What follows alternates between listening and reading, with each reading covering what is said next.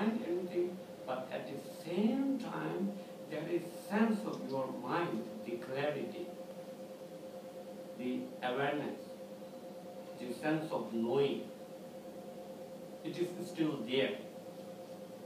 And that's what it is called the, just the clear light, the awakened aspect of that mind.